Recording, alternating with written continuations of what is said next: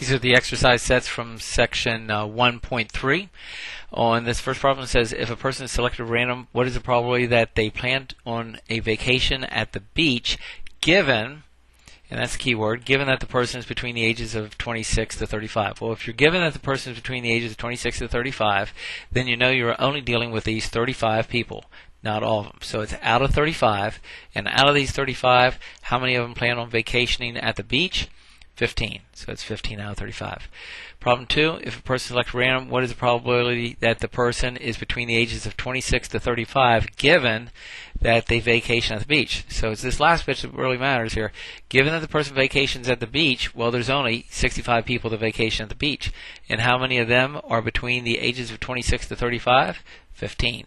So it's 15 out of 65. And you would write that probability of 26 to 35 given, this little line here means given, that they vacation at the beach.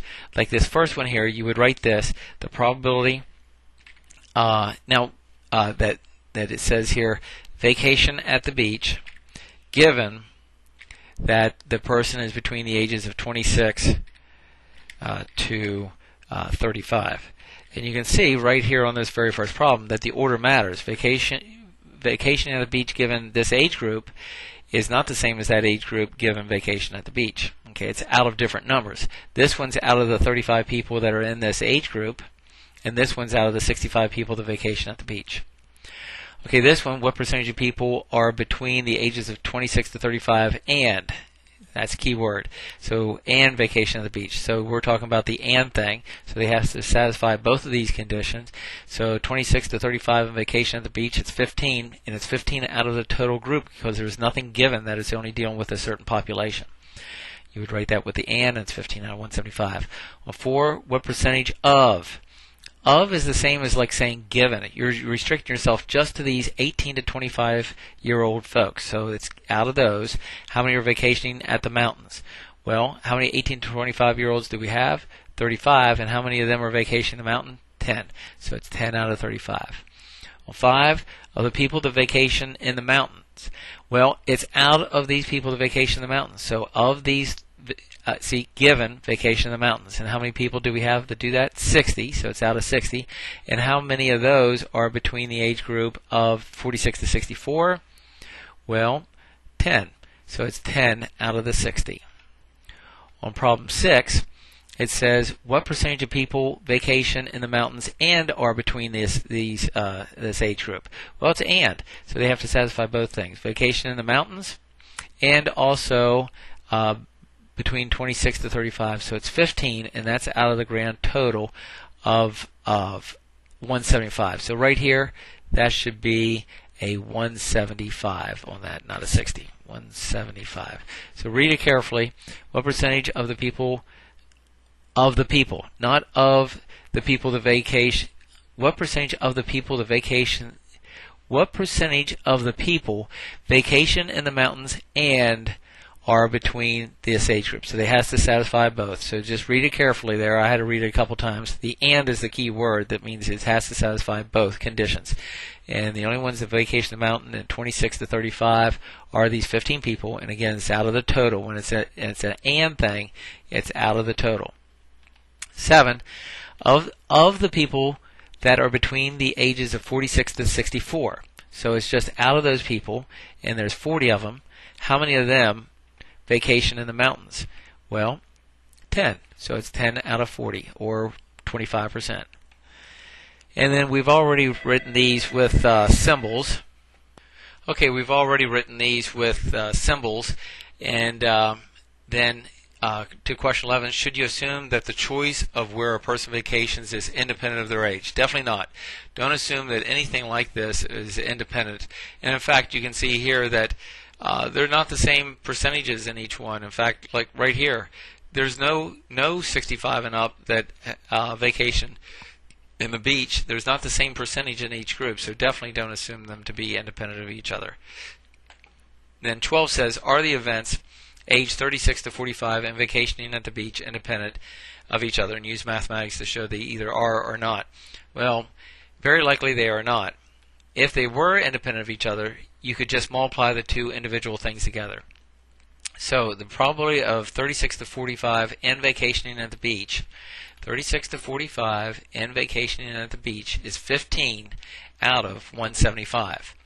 And the only way they would be independent, let me make sure I got that, 36 to 45 and vacationing at the beach, yep, should be 15 out of 175.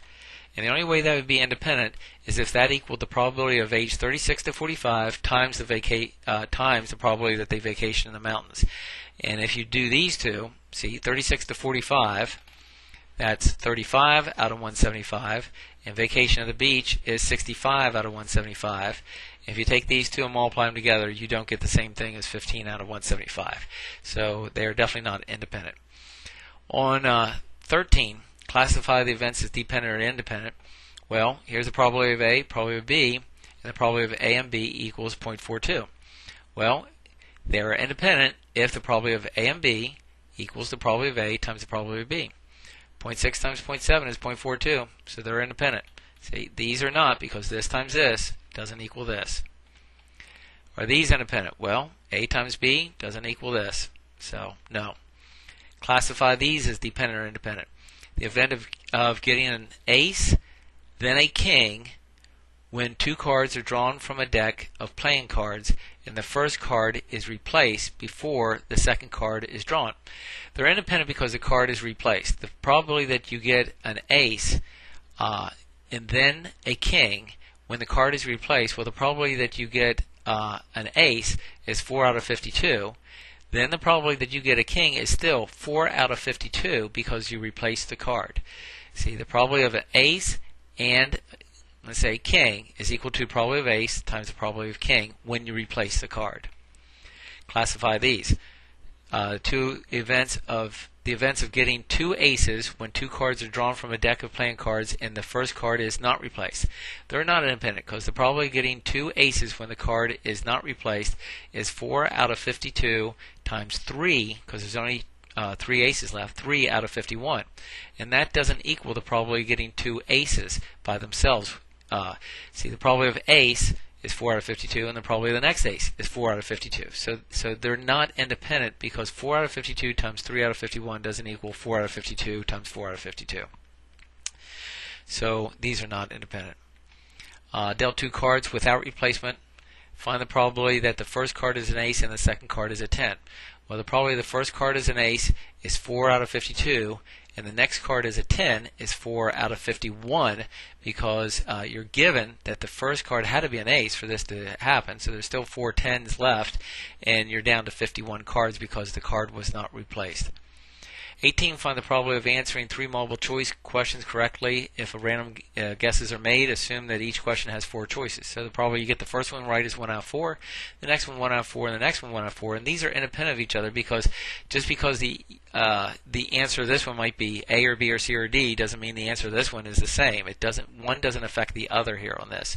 The answer to one question doesn't affect the other. So it's 1 out of 4 3 times multiplied together.